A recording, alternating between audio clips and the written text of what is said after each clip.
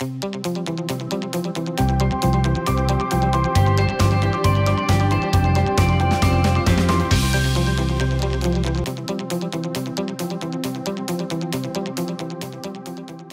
and welcome to Hamamatsu's new Tech Bite series. Over the next few weeks, I'll be interviewing our UK sales engineers to get an insight into new products from Hamamatsu and how our technologies are being used across a range of application areas. We hope you find the series useful and informative, and as always, if you have any questions, please contact your local Hamamatsu office. Today, I have Kevin with me, who will be telling us how our mini spectrometers can be used in medical applications.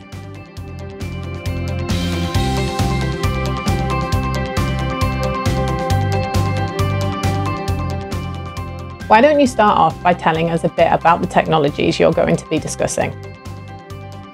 So today I'm going to be discussing some of Hamamatsu's mini and micro spectrometers. For those that might not be too familiar with spectrometers, they essentially allow us to measure the spectra coming from either a light source or an object. When light is incident on it, it passes through an input slit and then typically through one or more lenses. The spectrometer then splits the light into all the different wavelengths. This is the spectra, using either a grating or a prism. Each wavelength will then fall on a sensor in turn, which allows us to know the exact makeup of light that we had. This can then tell us information about where the light came from through a few different methods of analysis. So where does the mini and micro come into this? So what I just ran through is the basic makeup of a spectrometer. Now these tend to be benchtop systems with moving parts that take up a lot of space and need to be used in a lab.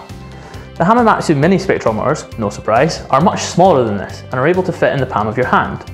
We use specially designed Hamamatsu image sensors coupled with nano-imprinted gratings and lenses to reduce the size of our spectrometers. The gratings we use are known as polychromators and essentially allow us to measure all the different wavelengths simultaneously, instead of one at a time. We also try and use the optimal optical design to reduce the dead space in the spectrometers even more.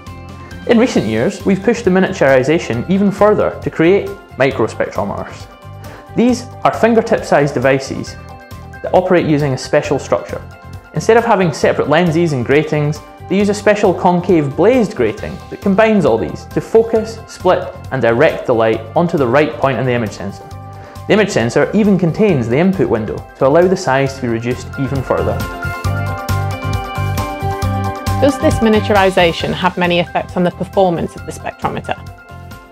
So naturally, this change in size comes with a cost.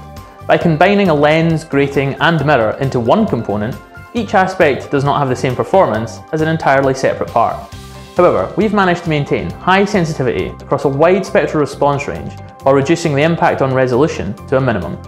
Maintaining this high resolution is very important as it allows two separate wavelengths very close together to be individually identified, allowing detailed analysis of the spectra to be done. What advantages does this small size bring? There are many advantages to the small size, such as generally lower power requirements and of course, portability. This opens up a world of opportunity, especially in markets like medicine and medical diagnostics. This small size could allow tests that usually require samples to be sent away to a lab to now be performed at the point of care. While that isn't always as simple as just replacing whatever the current technology is with a mini spectrometer, it is a sign of what this reduction in size can provide to this industry. One example is PCR, or polymerase chain reaction. Now this is used in many diagnostic processes and typically requires a PMT or similar to be used in the lab. However, it now could be possible to use a microspectrometer for this and thus cut down the time taken between taking a sample from a patient and getting the results back. Can you tell me a bit more about PCR and how the spectrometer would replace the current technology? In PCR, the first step is to obtain a sample from the patient. This is usually done by swabbing the patient's mouth, nose or throat. This sample is then sent away to a laboratory. The basis behind PCR is that every virus can be identified by a specific characteristic section of its genetic material. The genetic material from the smear has to be multiplied in order for there to be sufficient material to determine whether a pathogen is present or not.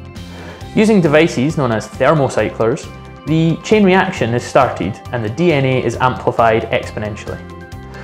If a virus is present in the sample, it will also multiply and therefore be detected. If there is no virus, it will not be multiplied and therefore not be detected. Using a fluorescent dye, the amplification of the pathogen genome can be monitored in real time. This is typically done by a PMT, as they can detect very low light levels.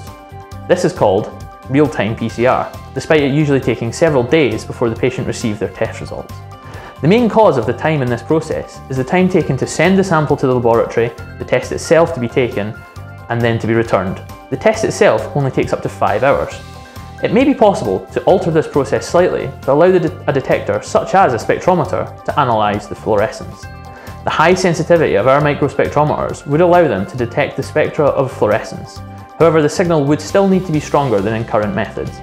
Using a spectrometer, especially a portable spectrometer, would allow PCR to be performed at the point of care and could drastically reduce the overall time taken for the test.